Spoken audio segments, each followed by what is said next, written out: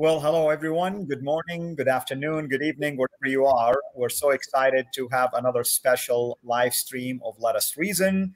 And with us here, no other than AP, known as the Apostate Prophet. And many of you have seen him in his own, of course, work and channel.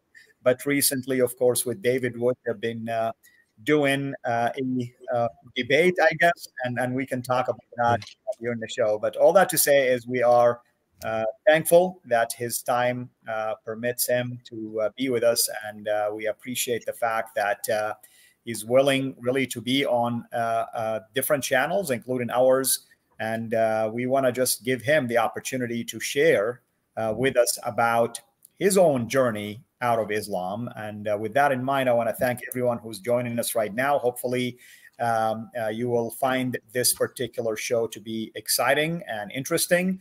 And obviously, we want to thank our moderators for the wonderful work they do. And everyone, please, if you have any specific question, keep it focused on the topic. And you know me, folks, if I see anyone who's coming here just to waste time, I'll use my magic finger and I will block you. And that's how things will go. With that in mind, AP, welcome and thank you so much for your time. Thank you so much. Thank you for inviting me. Thanks for organizing this. It's really a pleasure. It's an honor to be here. We wanted to talk for quite a while now. I know. Yeah. I'm happy to be here. Yeah. Wonderful. Well, AP, let's just assume, there are people here that really weren't aware of what you do, never heard of you. Let's just assume, hypothetically speaking.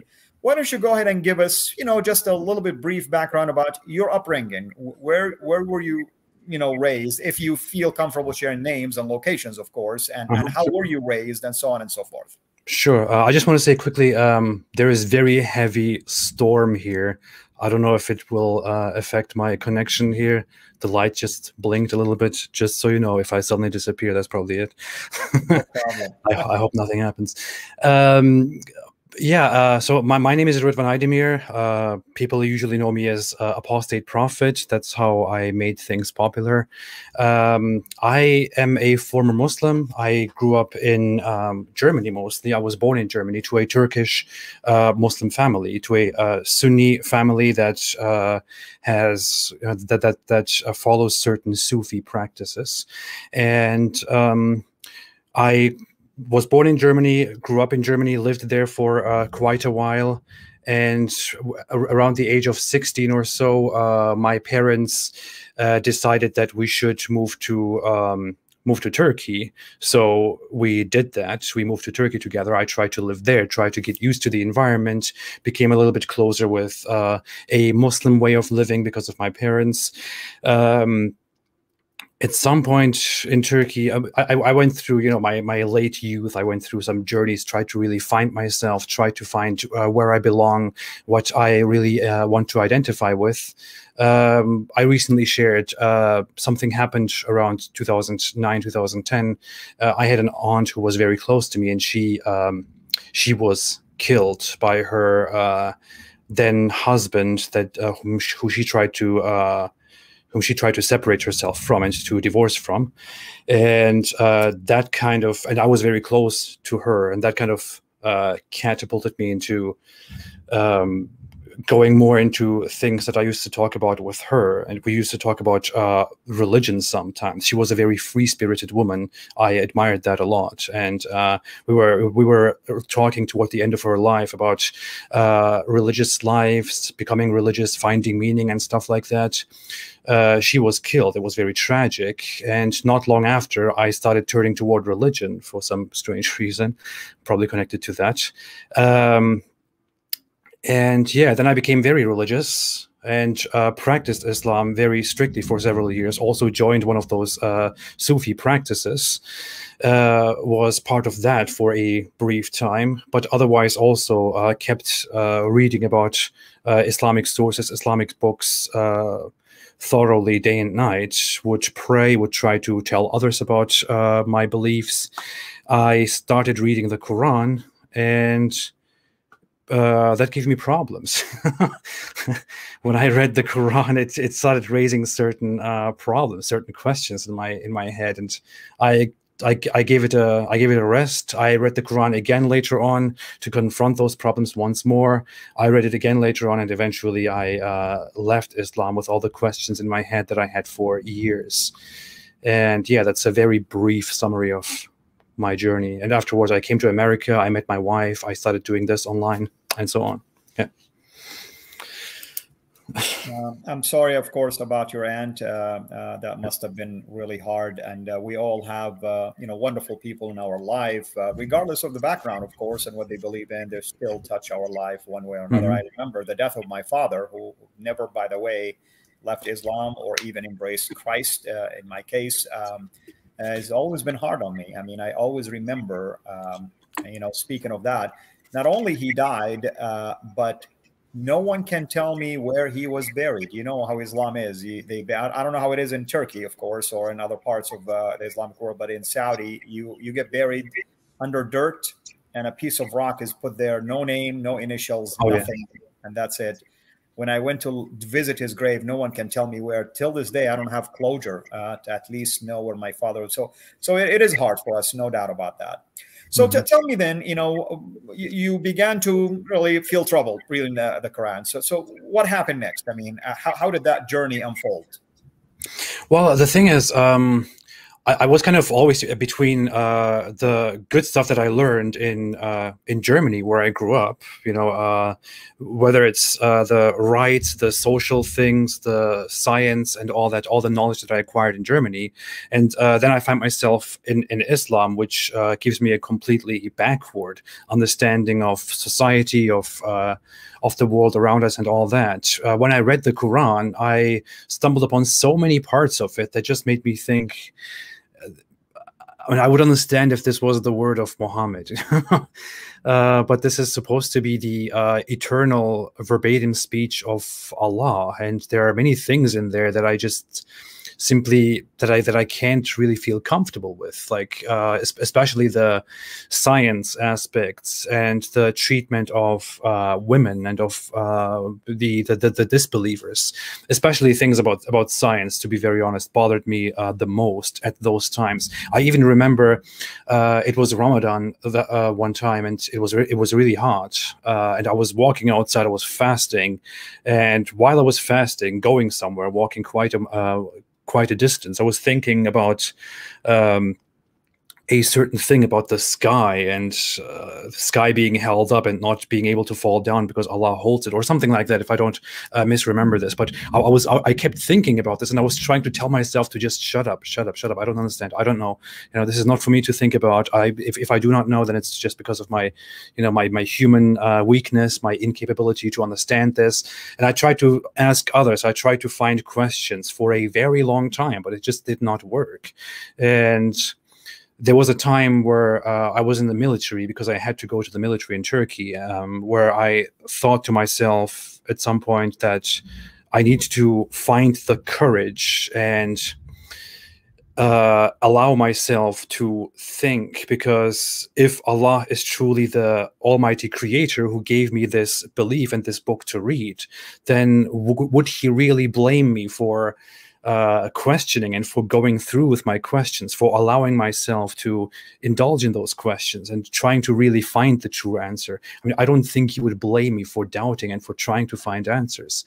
And once I started going down that road, it was inevitable that I would eventually leave Islam. And I had a very specific moment where I told myself, I was very certain, and I had a specific moment where I said, I am no longer a Muslim. I don't believe in Allah anymore. I don't believe in Islam anymore. I am not a Muslim. And then that was it. Yeah, that was it with Islam. So did you share that right away with others around you, like family members, or you kept it to yourself? I didn't, actually. I kept it to myself for a very long time, which was kind of it is stressful. It is a burden to keep that to yourself, but I did keep it to myself initially for a very long time. I don't exactly remember how long it took for me to open up about this stuff and to tell other people, but I never told my parents until years later. They only found out about my disbelief uh, 2 years ago or so. They noticed, of course, that I have become apathetic about religion, that I do not pray anymore, that I'm not interested in their practices anymore. It was inevitable for them to see that. But I kept, like, whenever they would try to talk about this, I would try to kind of evade the conversation. I would try to not talk about it, try to be like, just don't ask me these questions. Just let's talk about something else. And I would try to get away. And initially, I only opened up to other people that I knew, and especially to one person who was an atheist that I opened up to, and he just shrugged it off and said, "What's so problematic about it? Just don't believe in it. It's fine. I don't believe in it." And I was like, and I thought to myself, wait, it's that easy? I remember that, but yeah, it took a while. Yeah. What made you think like it wasn't that easy? I mean, because I agree with you. I mean, just the very thought of leaving Islam was a nightmare for me. I mean, just when I started to doubt, it's like, wow, so what's going to happen to me now? And was I living a lie? And what about the people that I always convinced that Islam is the truth? I mean, did you start to question these kind of things? I mean, you know very well. I mean, we learn from the very beginning of our lives, from a very, very young age. We are brought up with such fear that is incomparable to any other ideology, to any other religious belief. We are indoctrinated with so much fear that this is the absolute truth. You are never to doubt it. You are to believe it word for word. You are to follow it. You are never to question it. You are never to laugh about it. You are never to engage with other people who doubt it. You are to walk away from them. You are never to trust the disbelievers. The disbelievers want to lie to you. They want to pull you out of Islam because they're jealous. They will never like you unless you are one of them. And we hear these things from the beginning of our lives again and again, over and over again. And then these graphic descriptions of what will happen to us if we just doubt, if we just disbelieve, that we will be brutally tortured and skinned, and I don't know, it's unspeakable stuff if we if we just question it, if we don't believe. And then there is Muhammad's hadith who says that Satan comes with these questions, and if he comes, we should just say, I seek refuge with Allah, and then stop thinking. Like he directly encourages us to not think. And of course, then there are the other factors such as that Muslims in general have a very bad view of people who don't believe in Islam, and especially of people who left Islam. I learned in my religious time that leaving Islam is punishable by death, and that people have very problematic views about this, even in a country like Turkey, for example, which compared to other cultures, compared to other countries, is much softer, because people in Turkey don't really understand Islam very well. They're a mix of a very secular and a religious culture, but still the danger is there. After I left Islam, I learned, I heard somebody tell me something like, I will cut off your head and throw it onto the Taksim Square, which is the big square in Istanbul. And these things just made me keep it to myself. I never wanted to share it with my parents, of course, because my parents are very religious. They raised us in the hopes that we will be very religious, we will be very devout. They loved it when I was religious, and I thought they would be devastated if they hear that I don't believe. And they became devastated after they learned that I do not believe anymore, especially when they learned that I now openly speak against Islam. So it's just, I don't know, where do you stop? There is the danger, there is the fear, there is the reactions from those who love you, who will no longer love you, and who will no longer show you any kindness and closeness after you leave Islam. There's just too much to it, and I kind of took it all into account at some point and started just going out there. And now I see the consequences of it. So many people that I know that I was close to in the past act like they don't know me anymore. They don't respond to me anymore. It's really strange how this controls and defines your life in such a terrible way. Yeah, it's interesting you say this, AP, because at least in Saudi, I'm trying to make a comparison here. People are so religious, and you can at least understand why they're so upset when you leave Islam. But there are other parts of the world, the Muslim world, where people are just culturally Muslim, put it this way. They're not denying Islam. But why would they get upset? Is it a nationalistic thing? Is it an identity thing? Why are they upset with you? I saw someone here, by the way, make an obscene comment I removed, but you can tell people are still upset. Yeah, yeah. Well, you know, there's this thing in Islam that being a Muslim is not just a choice. It is not just a personal belief. It's not a relationship between you and Allah or between you and Islam and the Prophet. It is your political identity. Islam is an entity. You are part of that entity if you are a Muslim. It is not up to you to simply choose to leave that. If you are a Muslim, then that means you are part of the Muslim nation, because it is Muslims against all the others. It is disbelief is one nation, Islam is one nation. If you belong to the nation of Muslims, then you must stay there. If you leave, if you speak against it, if you just doubt it, if you embarrass Muslims in public, then you have betrayed this nation. You have betrayed your identity. You have betrayed this big political entity. Leaving Islam does not simply mean no longer believing in Islam and turning your back on Allah. Leaving Islam means betraying yourself, betraying your family, betraying your friends, your community, betraying all the Muslims all around the world. And that brings nothing but hatred upon you with the way Muslims are brought up. So it is not their fault. It's just how it's just how people learn to think, and it's I don't know, it's upsetting, right? It is. It is. So at what point you felt comfortable to come out in public now and begin to talk as someone who left Islam?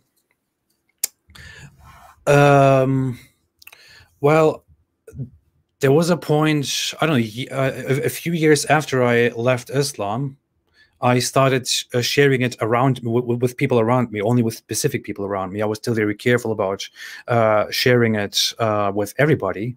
After some point, I kind of, I feel like I became a little bit crazy and thought, hey, I don't want to hide anything. I don't have anything to hide. I just want to, I'm not going to go out and say it to everybody, but if someone asks me, I will just say, hey, I don't believe. And it happened a few times, and I just got very strange reactions from people, even from the most secular, supposedly secular modern people. But it was in around 2016 that I decided to that I was following social media accounts which criticize religion, and what I found there as a, you know, I became an atheist, and what I found there is that the atheist community online mostly consists of simply people who criticize and basically satirize Christianity. There is no proper substance, no proper content that is about Islam, and if there is some content, then people usually don't really know very much. So I thought I care about this stuff, and I would like to go out there and to speak my opinion. And so I started on Instagram first, very small. I started sharing, I don't know, jokes, memes, and things like that. And eventually I decided, hey, I want to create a YouTube channel because I want to share this stuff. And I don't know, I never thought it would, I would do this for this long, but yeah, that's kind of how it started. Did you, I mean, after coming publicly about this, which is by the way, a very courageous move. No one can downplay that at all. Any of your friends or relatives, I mean, you don't have to say yes or no, but if you feel comfortable, came forward to you, even private, and say, you know what, I've been thinking this way, and now that you are speaking about it, hey, guess what? Let me share more of my doubts. You know, did that encourage any of them to begin to speak about it? It happened with a few people. It was. I did not do this whole YouTube thing when I was still in Turkey. I wanted to make sure that I get away from Turkey. So I moved to America, where I am now. And only then did I start my whole YouTube journey. But after I started this, I was still in contact with certain people that I trusted, especially among my relatives. And there were indeed two people who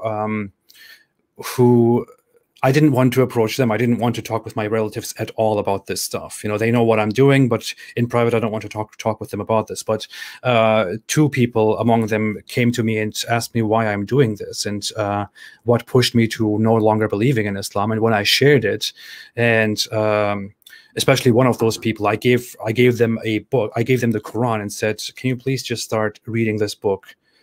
Start right here at the beginning of Surah Baqarah. You know, the second chapter, basically the actual beginning of the Quran." And when they started reading, they thought, this sounds very ridiculous. It doesn't really sound very sophisticated, very mature. And I said, yeah, you see what I mean? You see what I mean? You see what I'm talking about? So I started showing different parts of the Quran and sharing different things. And that person did indeed agree with me that this religion is just a bunch of nonsense. And similar things happened with other people as well. So it does happen. It's an impact is being made. Yeah. Yeah, I ask this because, in our, part of the world, in our culture, usually somebody's waiting for someone to be the first, before they start, sharing that, what, I have the same doubt. And I'm glad you're the first one to at least announce it. So now I'm behind you. I support with that. But even if they can find to you in basically privately, it's kind of interesting, by the way. If I were to go and use Saudi as an example, if I were to go to my mother and say, hey, I became an atheist, she probably will say, oh, may God guide you. It's okay. It's just a phase you're going through. But the minute they find out, of course, that you accepted Christ, that's a whole different ballgame. But it sounded to me, from your perspective, that just saying I'm an atheist, that was problematic to begin with. Well, so the thing is, I didn't tell my parents anything at all. As said, they found out. I actually shared this story online. I was supposed to go to Turkey. I was supposed to visit Turkey. I wanted to do that, and the day before I arrived there, my parents found out that I am no longer a Muslim and that I am also online criticizing Islam. And of course, that brought with it some big chaos, and we had to sit down and talk about all of that. And it severely damaged our relationship. It was like, I was thinking to myself, telling them that I left Islam will be extremely hurtful to them. Telling them that I don't believe in anything will I don't believe in that I'm an atheist will be more hurtful to them. Telling them that I also, on top of that, decided to publicly criticize Islam will devastate them. That's what I thought. And as it happens, they found out all of that at once, and it didn't end very well. It's just, our relationship is severely damaged. But I think my mother would have rather wanted me to become a Christian than to become an atheist, because in their eyes, the Christians are ignorant idolaters, but at least they believe in something, and that's how they would view it. Yeah.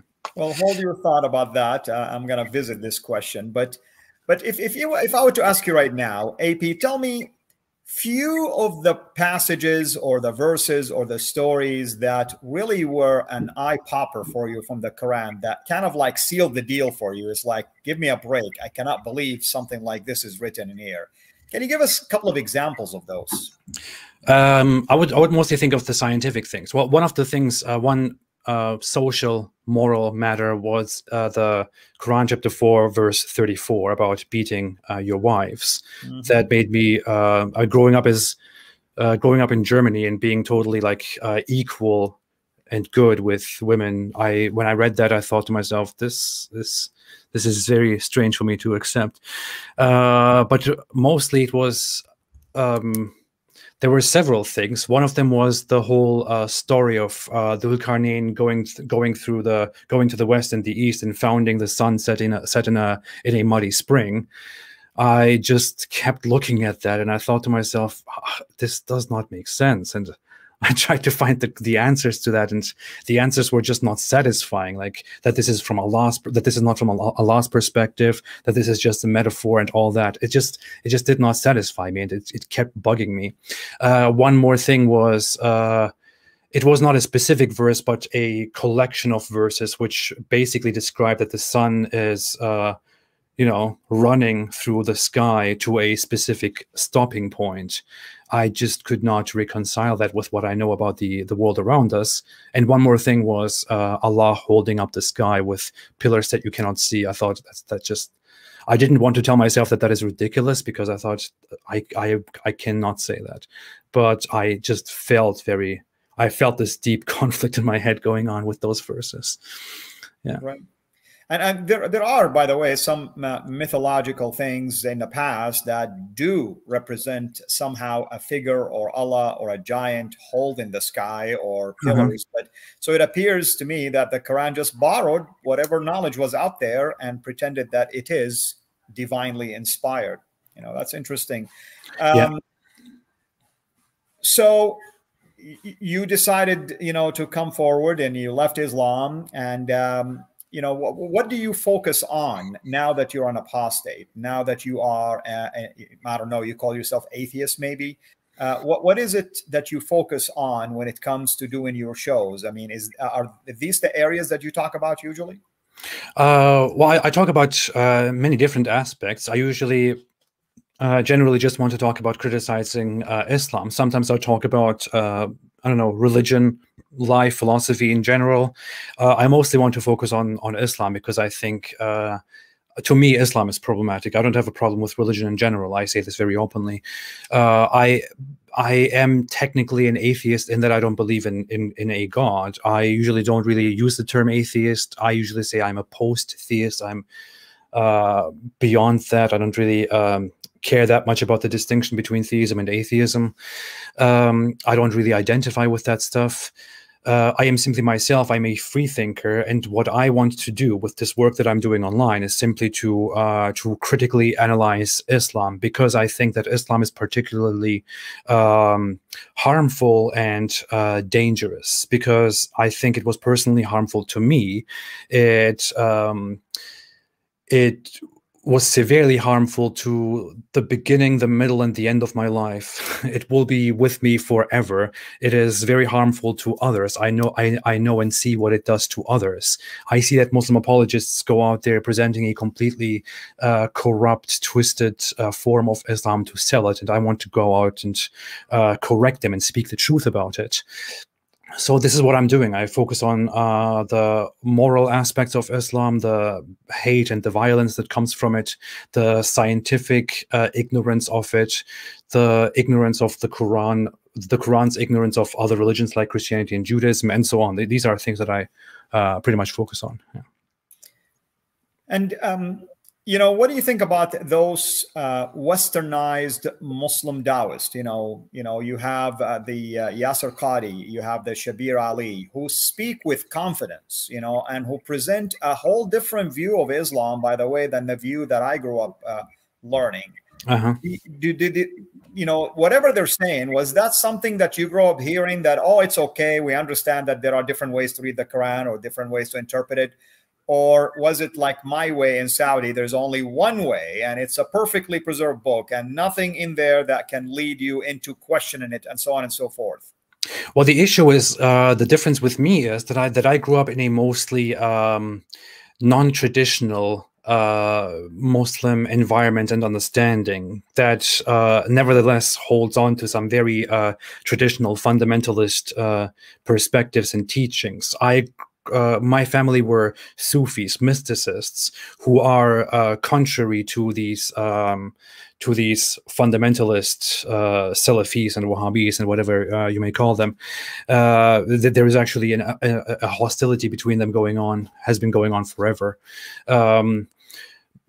But according to the understanding that I always learned when I grew up, we are supposed to have theological differences, or we have theological differences, like differences of understanding where Allah is, what His shape is, and this and that. But one thing that we are never supposed to do is to downplay and change our religion. We are supposed to stick to the truth and preach it openly and speak it openly and practice it openly as it is. And I learned to adopt certain beliefs, such as that, the whole thing about women, the whole thing about that the disbelievers are the enemies of Allah and the enemies of Islam, and that I'm not to befriend them. I learned this from a very young age, that I'm not supposed to befriend them, that I'm not supposed to be close with them, that I'm not supposed to trust them, and that corruptions of these messages are merely corruptions and are deviations from the true path of Islam. These are things that I learned. So when I now see that certain Islamic apologists and scholars come out and say, well, it's not really like that, then that just directly raises a red flag. And I feel like those people are not really following what I thought we should be following. And it looks like they're being sneaky. They are being dishonest about their religion for a specific purpose, for a specific agenda. That is definitely what I see. Now, when you were growing up, did you go to Islamic schools or madrasas or at least a mosque? And were you learning anything about Islam through these sources, or was it just from home and just from basic, traditional ways of understanding your background and your culture?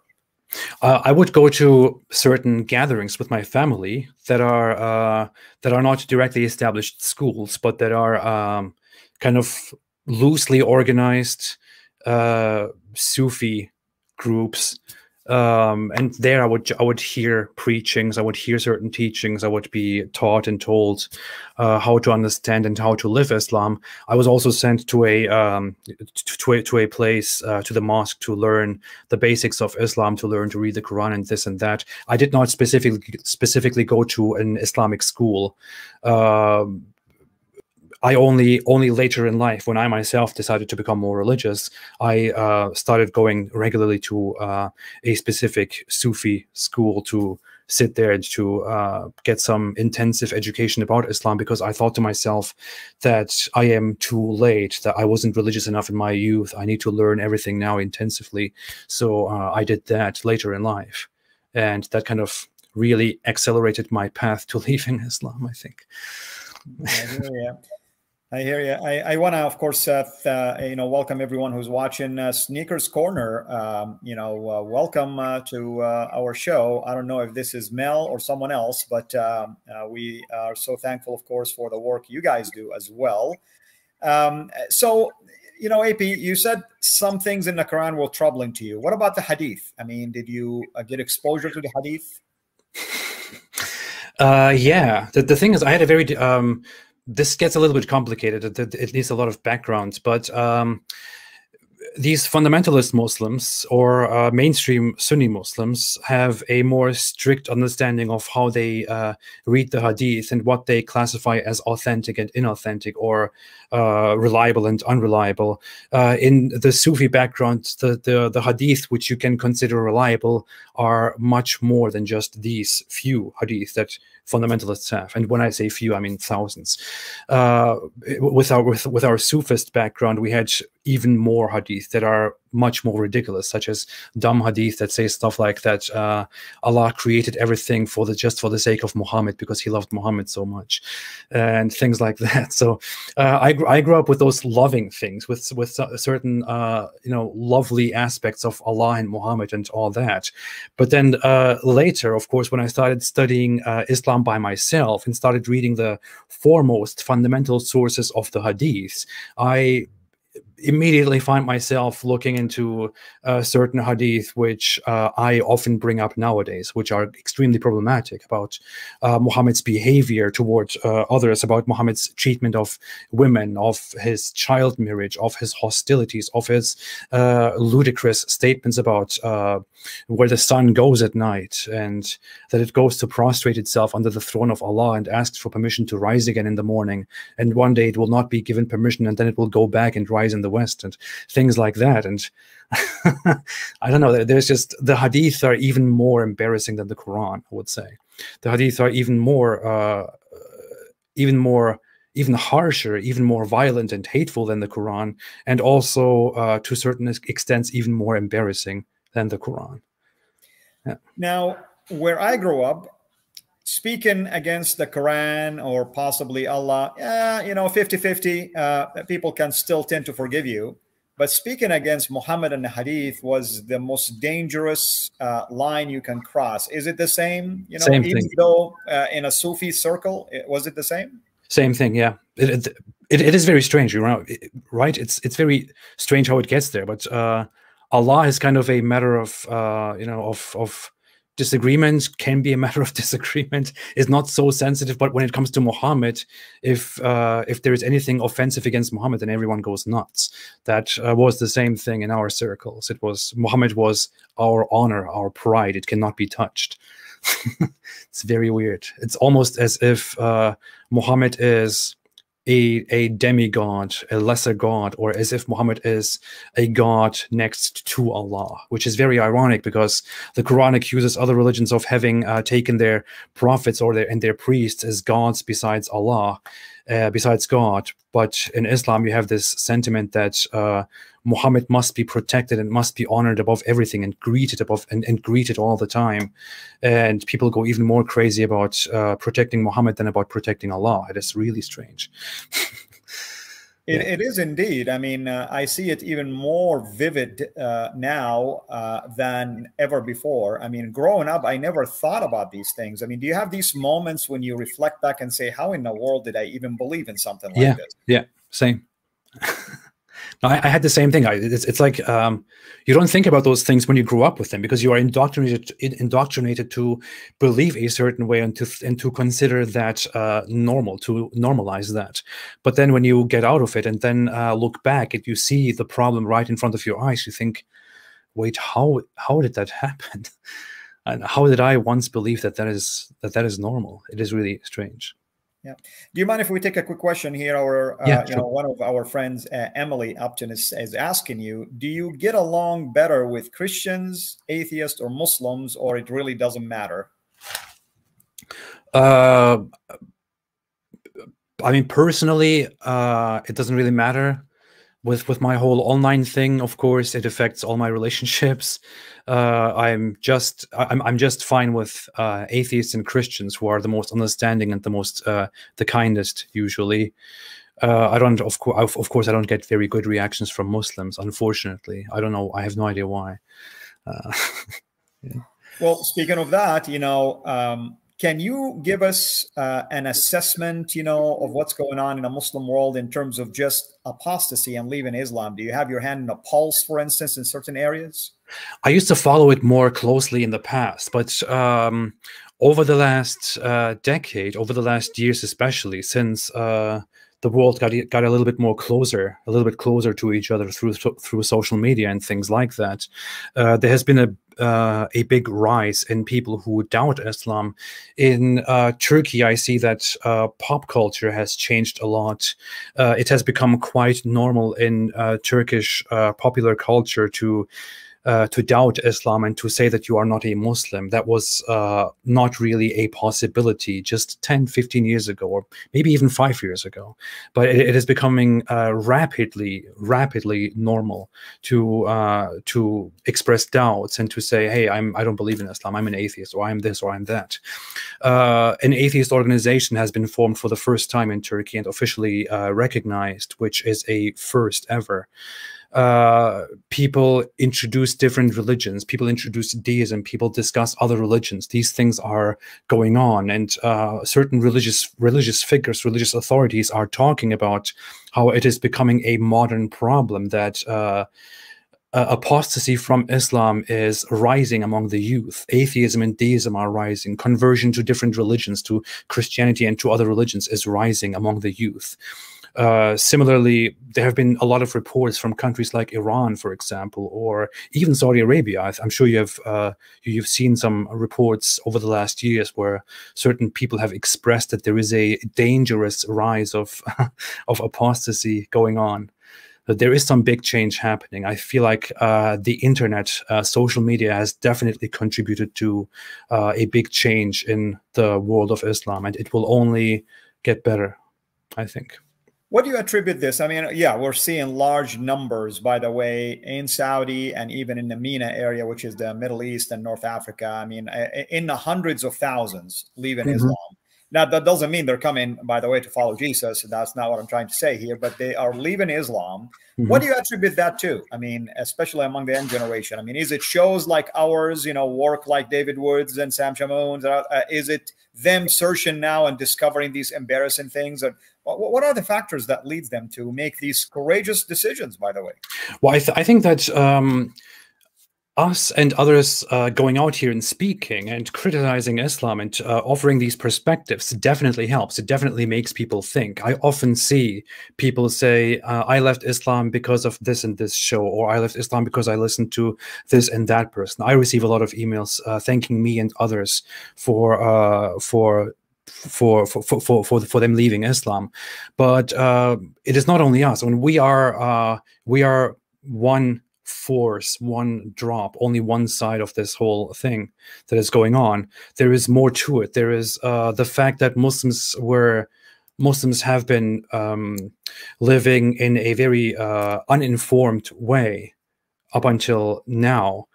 Now with the spread of mass media, with the spread of the internet, with the spread of social media, people are communicating with other cultures and finding out about their beliefs. Since Islam has such an exclusivist, restrictive culture and religion, since Islam tells Muslims to stay among themselves, not to communicate with others, not to trust others, not to be with them.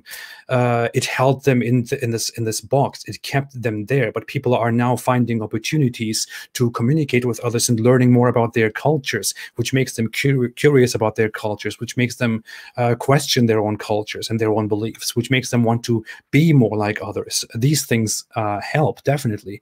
People are, most Muslims would never read or understand the Quran or the Hadith. They would never know about the life of Muhammad. They are now finding out more about the contents of the Quran and about the history of Muhammad, the history of Islam, and finding out about these things. Just finding out about them, it doesn't even need criticism. Just finding out about them makes Muslims question.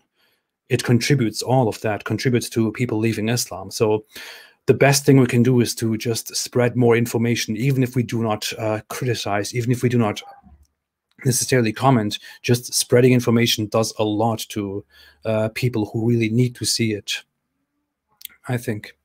Yeah. I'll speak about Saudi. While it's clear that the Sharia law has laws against apostasy and so on and so forth, I give credit to the Saudi government that at least they let the family handle the affairs of their children leaving Islam, and especially become vocal. Is it the same where you grew up? I mean, or are there really strict laws to where they can arrest you and throw you in jail? Like, for instance, are you allowed to go back home? Well, there's currently a thing going on against me. There's been an arrest warrant issued against me in Turkey. If I enter Turkey, I will be brought to court and have to basically explain why I said certain things. Leaving Islam is not a crime in Turkey. It is not punishable.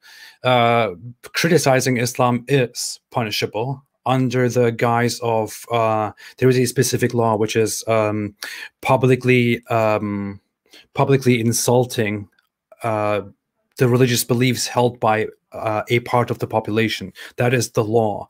But the law is never used against people who criticize other religions or who insult other religions. People do that all the time. I belonged to certain groups that basically dehumanize Jews all the time, or that depict Christians as liars and demons and this and that. Nothing happens to them.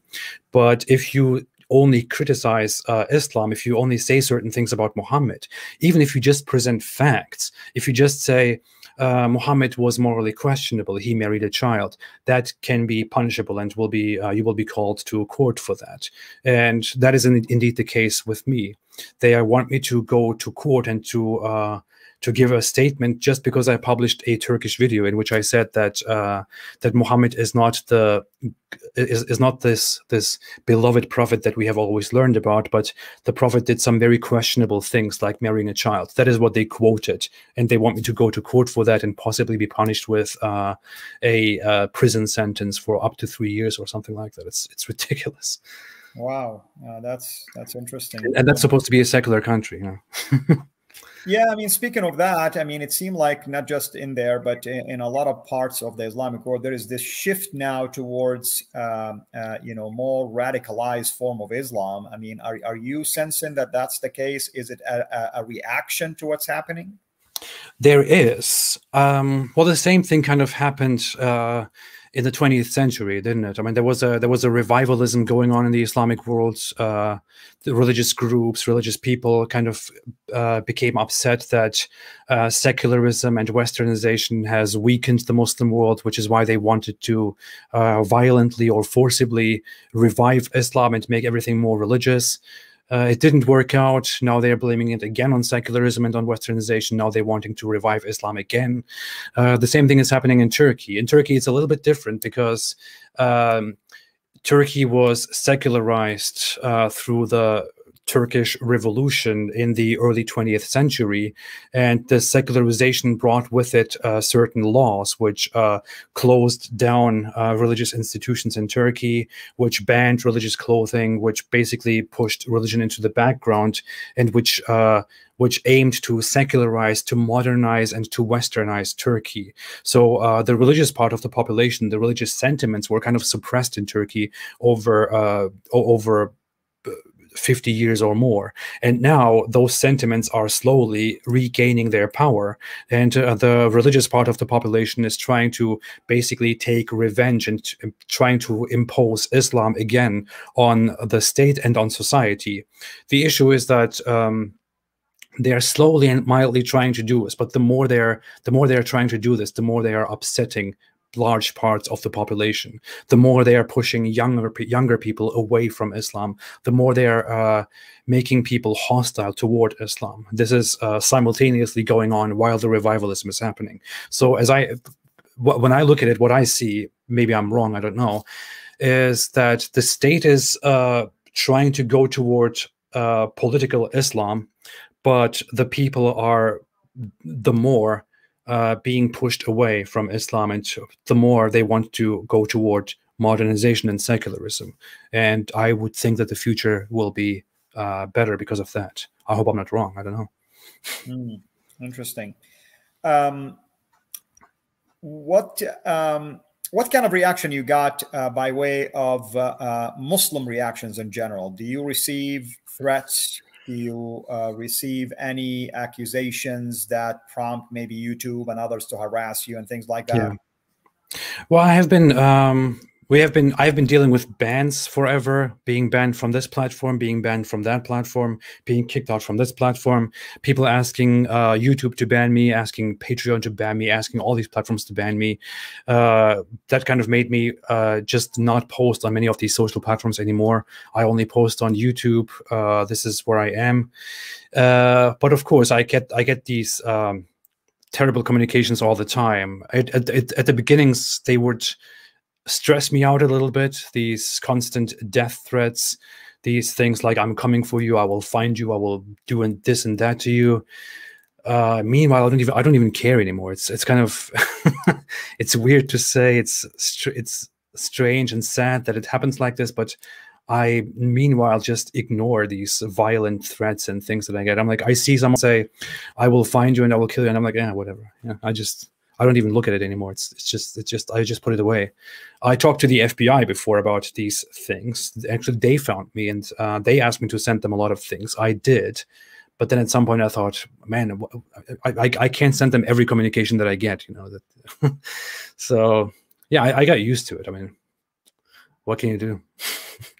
I hear you. I mean, I feel of course for you, because you have a family as well, and sometimes it puts stress on the whole family. Yeah. But I hope everyone is understanding that there isn't really anything that you're doing that other than hash bash talk. Hopefully that's what it is. But you have to take it seriously sometimes. Yeah. So give me a second here. We have Jojo. Jojo 88, I think you need vacation. Remember my magic finger? Here it is. It's at work right here. Yep. So he is taking a vacation right now to think about what he says. So let me ask you this question, and really don't take it the wrong way. I mean, I'm just listen. There's a lot of people that love you, I'm one of those people that love you, respect you, and to me, you're just a courageous person who can Thank you. even come out and say things with a very open mind. You're not saying anything wrong. I mean, you're just speaking the obvious, but you are representing many, probably many who are encouraged by your move. But obviously, I just want to ask, what is stopping AP from taking the next step, for instance, to know about Christ? Not a religion called Christianity, but knowing about Christ. I mean, if you feel comfortable answering this question, please do. If not, Sure, don't worry. I'm not trying to put you on a spot here. No, it is fine. It's totally fine to ask that question. Well, the thing is, after I left Islam, I didn't immediately stop believing in God altogether. I wasn't entirely sure whether there is a God or not and what I'm supposed to believe in. It took me about a year to decide that I am simply an atheist. But back then, at that time, I think that was, I don't know, 2015 or so. At that time, I just thought, I guess this is what it is. I guess there is no God. I guess I don't believe in God. Over the years, I kept thinking about it and kept questioning. Especially there was one time where there was a certain phase where I was, where I started having major depression and major anxiety attacks. I started having anxiety symptoms, probably caused by a lot of things that I do here and a lot of things that happened in my life. And in that phase, during that phase, I even sympathized with Christianity and with the Bible and the Gospels, the message of Jesus. And I wanted to I thought to myself, I wish I could just accept, and I wish I could just believe. So I subjected myself a little bit to the teachings of Christianity and the teachings of the Gospels and of the Bible, and I read through them and I thought about them. And the issue was, in the end, I simply could not find myself believing in it. Most importantly, I could not find myself believing in the idea that there is a God, or that there is a specific God, that there is one God who created everything, who will hold us accountable, that we have a responsibility to, and all that, based on many different reasons, such as that. Very simply said, I didn't think there was any reason for us to assume that there is a God. I simply do not see any convincing argument. I don't see any proper evidence. Things like that. I don't know. I'm still debating this whole idea. I'm debating God and Christianity with Christians and with others as well. I've recently started debating Christians on this issue, who have been mostly very, very nice to me. I wish I could do the same thing with Muslims.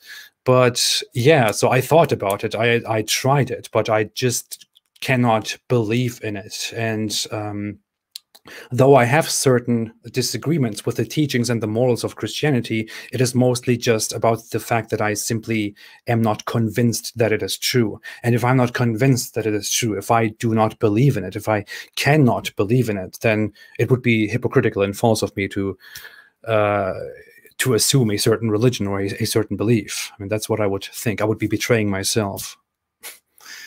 Well, I asked this question because again, please don't take it the wrong way. I care for your soul, and you're someone who can be very valuable in the kingdom for the work that you do. Have you ever considered Thomas Aquinas' work on the existence of God? I have, yeah. I've looked into it before. I've looked into it many different perspectives. I have, yeah. But yeah, I really could not convince myself, especially about a certain thing, which is the problem of the afterlife, the problem of hell. I know there are alternatives to the belief of hell, alternatives that I do not think are very well substantiated and supported scripturally seen. Which just leave hell, and I simply cannot accept the idea of that as reasonable. I don't think it is just it's not like a boo-hoo hell. It is more like, I think that the idea of hell, or the idea of the afterlife, or the idea of judgment in the afterlife, the idea of a temporary life and then the afterlife, is simply, in my opinion, inconsistent with the morality of God himself and with the logic of the religion that we are preached about, is what I think. And I looked into the theodicies and into the possible answers. I could not find a satisfying answer so far. I will go on and debate these ideas for a long time. I like doing it. So, but I understand why you're asking. I understand your good will. It's totally fine. Appreciate that. So, what is AP working on these days? Right now, I've really gotten back to publishing a lot of videos. I've published more videos in the last 1 week than I published in the previous month. I'm really getting into this right now. I took a little bit of a break. Was doing a lot of other things. I want to get back to publishing. I don't know, 2 videos every week about criticizing certain aspects of Islam. I'm doing a lot of things with David Wood right now. We will be coming out with certain videos about science and Islam. We will be debating each other about morals and Christianity.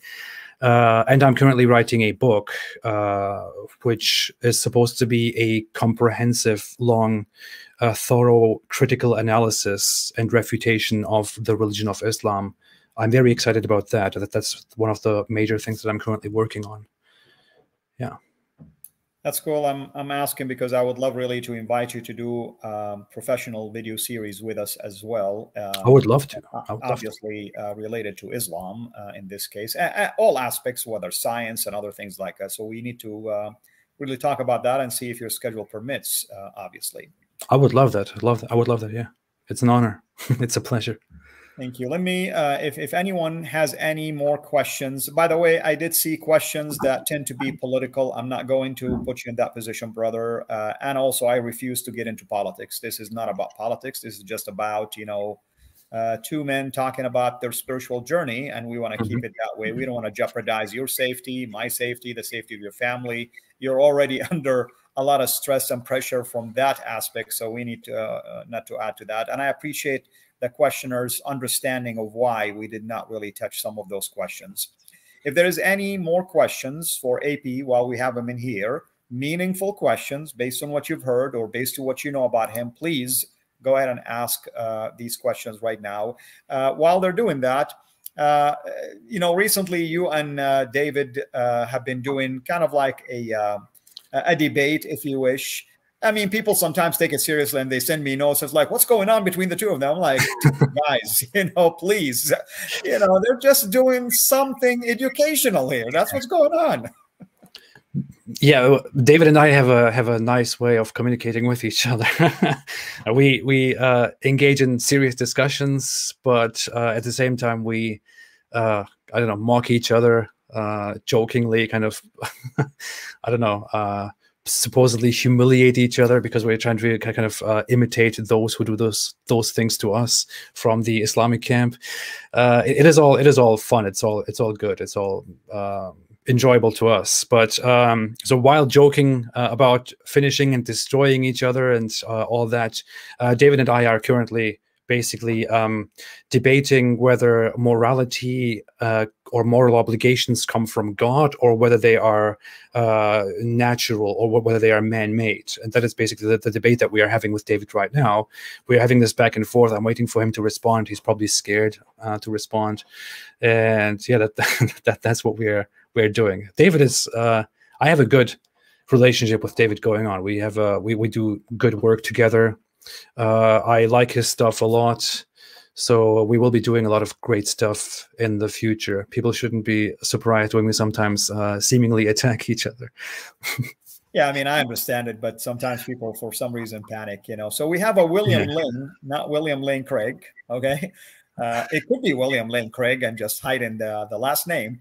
Is saying, does AP believe in the existence of evil? Now that you mentioned morality and things like that, what are your thoughts about that? Very complicated, very deep, very long topic. If I say something, when I say something, it's usually taken the wrong way.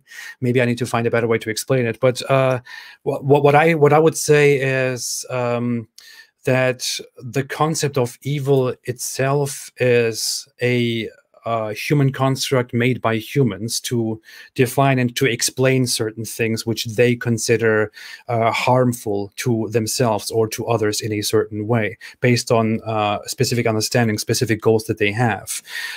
So insofar, I don't think that there is a certain objective evil in the world. I also don't think that there is an objective good in the world. There are just certain things that humans perceive as good or perceive as bad based on social situations, based on their own needs and their surroundings.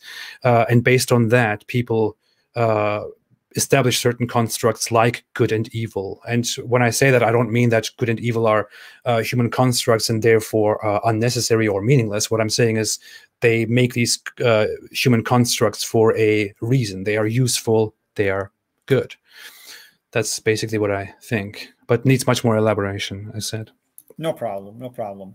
Someone asked, if you were to list the top one or two reasons, if you were to ask a Muslim to consider leaving Islam, or ask a Muslim to consider exploring these things, what are the top one or two things you think that should be an eye-opener for a Muslim, for instance?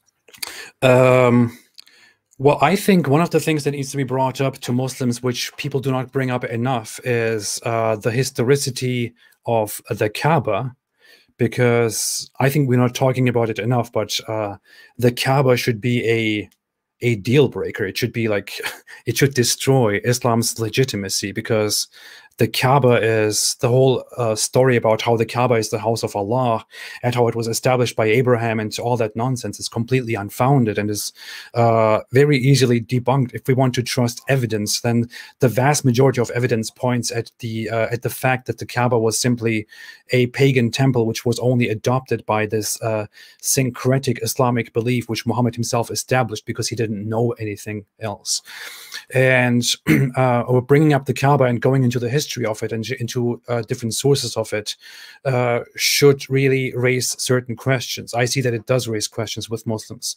One other thing is, this is very specific, but the Quran has a bad misunderstanding of the two Marys, the Mary, mother of Jesus, and prophetess Miriam. It confuses them as one and the same person, and that I think should be deeper explored. And it really reveals that the Quran has no idea what it's talking about.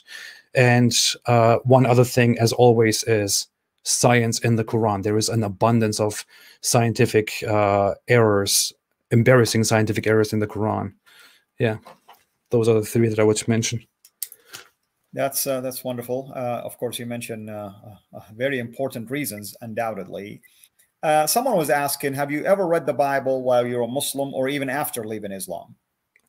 I have. I did indeed read the Bible. I wanted to start kind of chronologically. I started with the Old Testament. I started reading Genesis after I left Islam. I think, I don't know, maybe I started with it when I was still a Muslim or when I was questioning.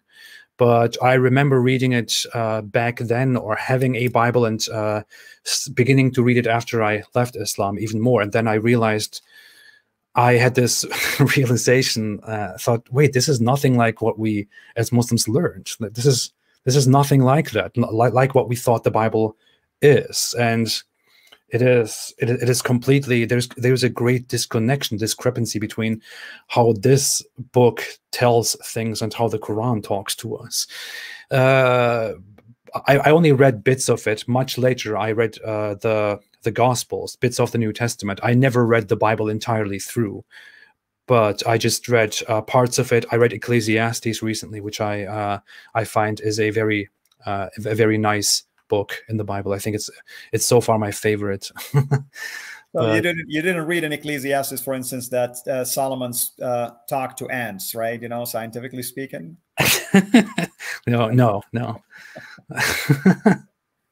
Yeah, Yeah. that was an interesting. I mean, I've always, read that story, and I was like, wow, how does he talk to ants? Wow, that's really fascinating. It's like, There are such weird things that we are told about in the Quran, and the funny thing is, when you are brought up with these teachings that come from the Quran about biblical characters, about Abrahamic characters, you are made to think that that these are normal things that Christians and Jews believe in as well. And then when you go out of that and you start understanding what Christians and Jews believe in, you realize that it's not true. Christians and Jews don't believe in all these ridiculous things. These are just Islamic stories that Islam gave us. It's really strange. I don't know. Amen.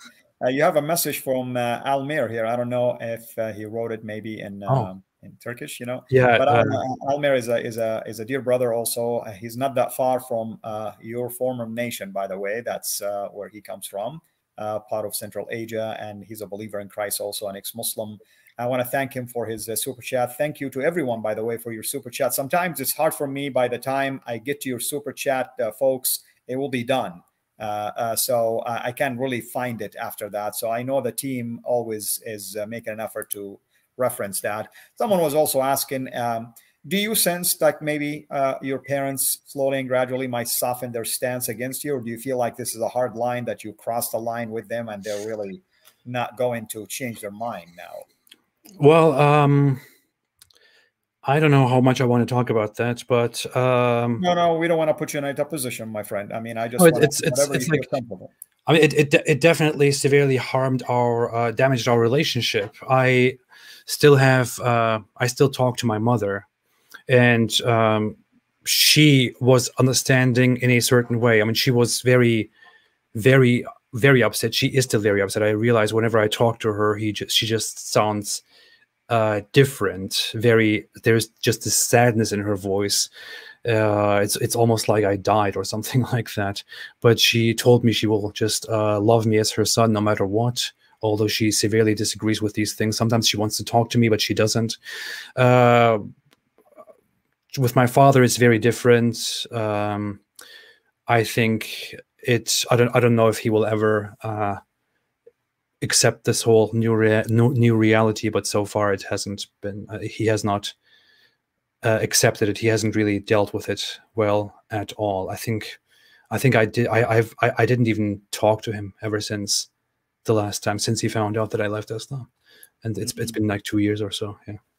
It is tough, my friend. I can yeah. relate to some of these. I can see the hurt in your voice, and I'm sorry I didn't mean to put you in a No, tough it's okay. position. But let me ask another question. What do you think is the reason why Muslims just get irritated? If you're communicating things, I mean, even if they're culturally Muslim, even if they don't even know half of what you're trying to share with them about Islam, why do you think they just react this way? Is it just out of fear that someone else will find out that they're doubting like you, or do they really mean their attacks against you? Well, on one hand, they have this. They perceive this duty that they have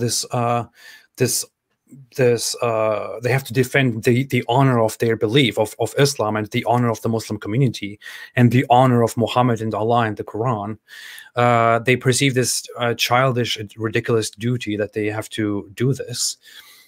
That's what makes them angry. I felt the same thing when I was a Muslim. I felt like when somebody was offending Islam or saying something about Allah and Muhammad, I felt like I have to step in and I have to save the honor of Islam. It's so dumb when I think about it now.